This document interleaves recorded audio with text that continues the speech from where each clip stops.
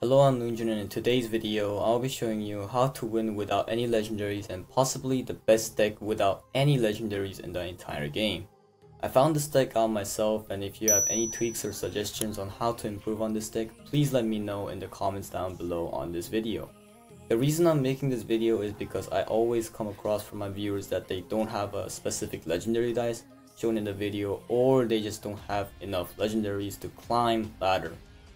Without further more talking, let's get right into the video. I've thought for a very long time about this topic. I always felt bad for the people who don't have enough legendaries or have no legendaries to have fun in PvP.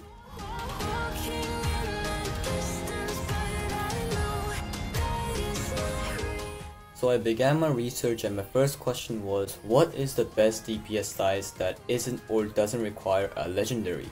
That question was easy enough to answer though. Mighty Wind isn't a very reliable DPS dice on higher classes without a multi-stalling dice such as Blizzard and Sand. Solar is a legendary, Typhoon is a legendary, Modified Electric dice pretty much relies on growth and Light got nerfed, Iron cannot stand after round 2, and so on. My best option for a DPS dice was the one and only Gear dice.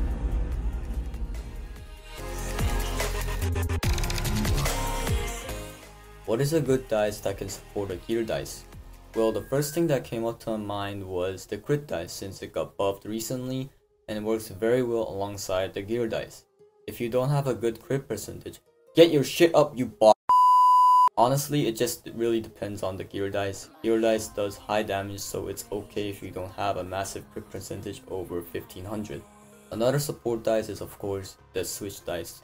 If you want to put your gears together, you need a switch dice. This is self-explanatory, so I'll put an end to this subject.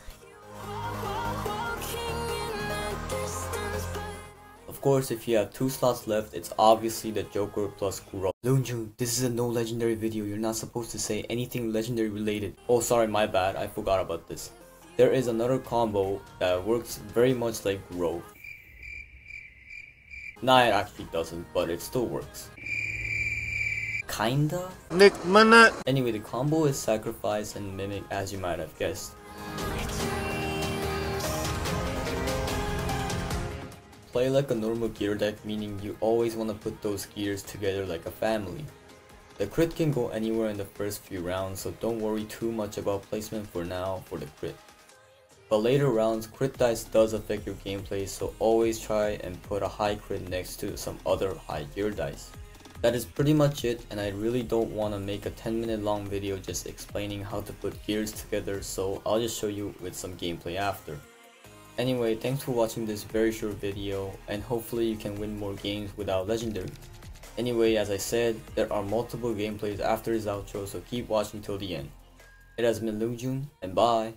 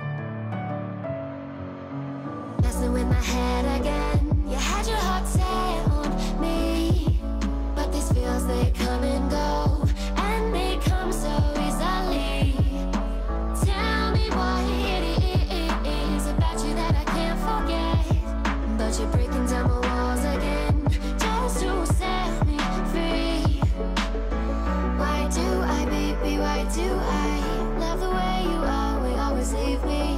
Why do I, baby, why do I love the touch but never love the feeling?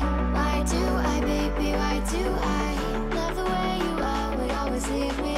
Why do I, baby, why do I love the touch but never love the feeling?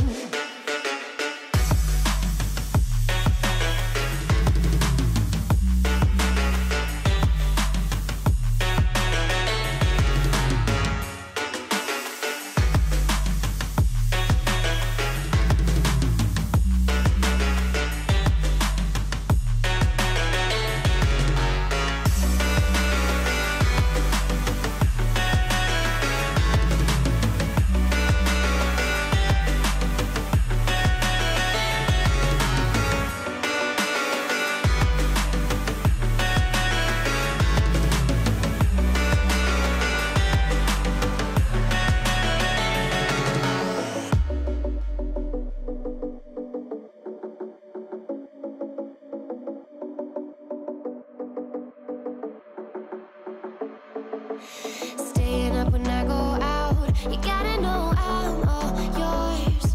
But when I say what's that about, you start slurring your words. Tell me why you have to seem so distant when I'm holding you. Your fingertips are drifting away, and I fucking love how it hurts. Why do I, baby, why do I love the way you always, always leave me? Why do I, baby, why do I love the touch but never